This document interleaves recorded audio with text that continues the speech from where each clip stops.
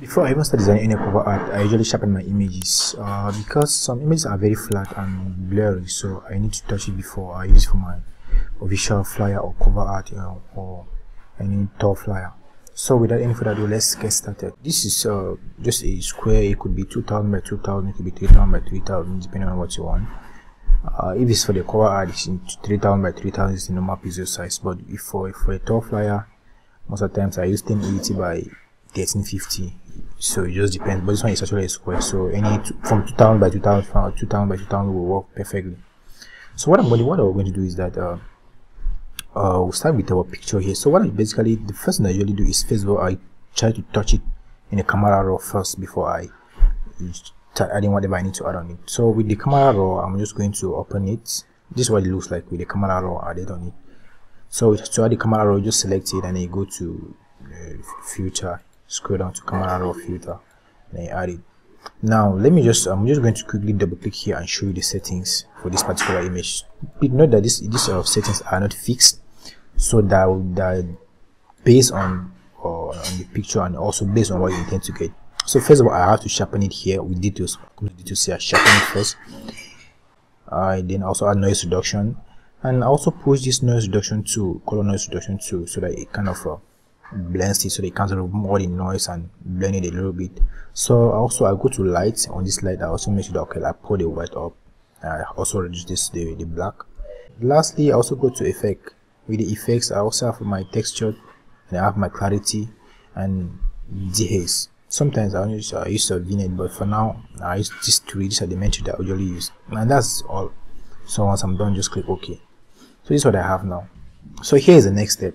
I'll just duplicate this. So let me just come down back here to this is my actual work here, my actual workspace here. This was just like a smart object, so it's my actual work here. So if I double click, we have this anyway. So my actual work here. So it's the actual what I'm going to call this one. I'm just going to duplicate first of all, then I'll call this one a base or before. Then I'll duplicate again.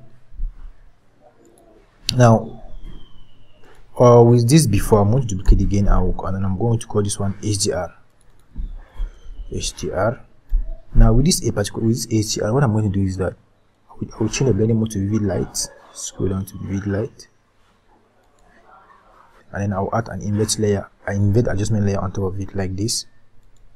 Scroll down to invert. Now when you cut invert, you have something like this. Make sure you add a layer mask. So make sure you add a clipping mask. Make sure you add a clipping mask there.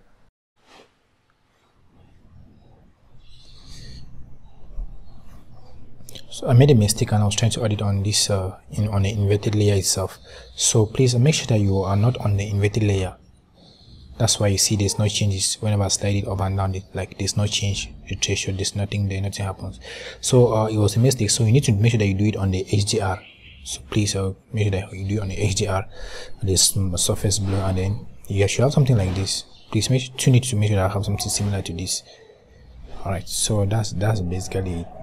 So once you're done, all you need to do now is to click OK. Please take your time and adjust it very well. So I'm just going to increase the threshold a bit and maybe adjust the radius so it fits well. So once I'm done, I'm going to click OK.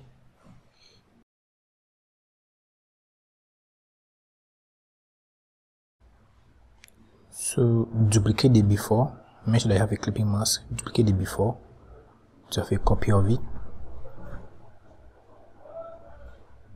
You must not take it up, always just leave it the way it is, and then you go to filter and then go to filter gallery, and then when you go there you have to use the distort. Go to distort option, you see this diffuse glow.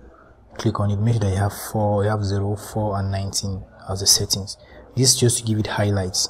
You know, it gives highlight, kind of nice highlight. Now so for this, now you need to select the three layers and then group them, change the blending mode to overlay. So you have something like this. Look at it before and the after. Before and after. The difference is not really that vast. Now let's repeat the process again. Duplicate the before again. Duplicate the before, and then we'll take it up, Now with this, what you need to do is to go to filter again and then go to blur. You got ghost and blur to it. Make sure that everything is blurred. You have something similar to this. For this I'm using 19, so let's see what happened. Now with this, you need to add the black and white. You need to desaturate it, and also add an invert on it, invert adjustment on it, same thing like we did the other time.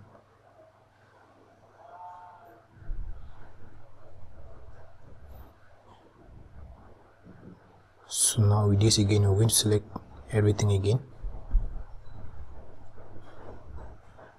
my whole shift, select everything, make sure that everything is, these green masks are all clipped on it, select everything and then group them again. So with this, now just change the blending mode. Now we're going to rename it. This one is AGR and the one of the first one is AGR tone, so that's it. With this, now we're going to change the blending mode to overlay, so you can see now the before and the after. Now I'll take the opacity to 30%, you know, to before and after. So that's how you can have something like this. So with this, now your image is sharp and straight to the point. Like, it's not like the regular flat image that was sent to you and kind of dark image that was sent to you. So please always take your time and do it. And the way you're working on it is in such a way that you can actually swap the image. You can actually swap the, like, always change the picture and then you have something similar. So I had to bring the original image so you see how the original image looks like. The image that was sent to me. So let's look at the original image and then let's look at after, before, after. You see, so you can see the vast change around it. Even though the hand has so much highlight, but then that's not an issue. You can always adjust that later. So I group everything and commit it to a smart object, and then go into my filter gallery again and add the diffuse, same setting, nothing, and then just take OK. So now you can see the before and the after. Before and after. So that's basically it. So if you want more nice videos like this, more videos like this on tricks, tips, and when content comes to design, please do subscribe, share and comment.